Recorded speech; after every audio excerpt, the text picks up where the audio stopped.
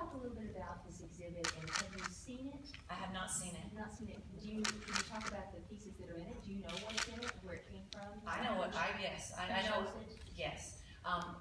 You know, my mother was the president of my fan club for the first 5 years of my career, so, and then of course she was my mom up until then, so she saved everything, so, from childhood on, and so I'm excited about the things that are career worthy that you'll see and go, oh, that was a cool part of, you know, being inducted into the Grand Ole Opry and those kind of moments, but there are also, you know, pictures from before. You know, one of my, you know, when you do your high school yearbook photo, then they do a casual shot, and I'm playing my first guitar, which is in there. You know, my Yamaha guitar my dad bought me when I was 14. So there, and even before that, the silver tone guitar that they had when I was born, that I ended up, you know, tearing the strings on when I was a little kid. All of that stuff. So for me, it's amazing. You know, and then all the way up through.